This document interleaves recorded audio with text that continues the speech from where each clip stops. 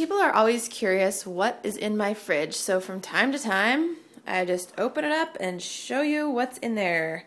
It's kind of looking not too sparse today, so I thought it'd be a good day to check it out. I just went to the stores, I should say, yesterday, so basically lots of fruits and vegetables. Everything's pretty self-explanatory. Got some eggs, I guess, from the farm, some peanut butter, almond butter, some organic salsa from Costco that's all clean ingredients in the back there. That jar back there is some apple cider vinegar we got from a farm. A friend brought it to us, I think from Wisconsin or somewhere. I'm not even sure. I don't remember. It's been a while. This tub is meat for my dog, so if that looks kind of gross. What else? Got some leftovers from last night. What was it? Oh, grilled chicken thighs and some oven potatoes. And yeah, just some more produce and more produce. A salad. There's some kombucha cultures in here. We still have a couple if anybody would like them. Some SCOBY, as they're called.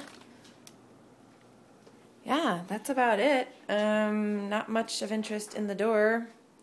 This is a brand of mustard. It's not organic, but it's from Hy-Vee. Hy-Vee's store brand, actually, that has all clean ingredients at least. So blurry on camera, but vinegar, water, mustard seed, salt, and turmeric. No mysterious words on there, which is nice. Yeah, so that's about it. Let's see what's in the freezer. No burritos in here anymore. This used to be full of lean cuisine meals and little 50-cent burritos back in the day, but now we've replaced that with bulk fruits and vegetables, I guess. We like using these little tortillas from Whole Foods. The only ingredient in there is corn and a trace of lime. We bake those up into our own baked corn chips. Got Lara bars. I love throwing those in the freezer. It makes them even sweeter and a little harder to eat, so it takes longer. This is enchilada sauce, the homemade sauce from the cookbook. I make it in a double batch and freeze half of it, so it's ready to go for next time. This is kind of embarrassing. This is pesto sauce from Lord knows when. Oh, I guess just last September. I was thinking it was older than that. I never use it, so, yeah, some butter. Costco has an organic butter. I don't like the taste of it, though.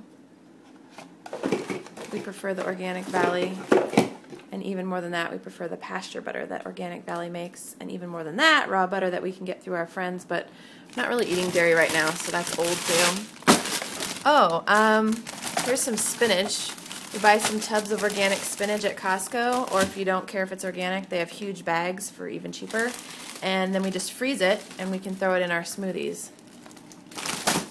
Some Ezekiel sprouted bread in there, if and when we eat bread, which is rare. That's the bread that we get.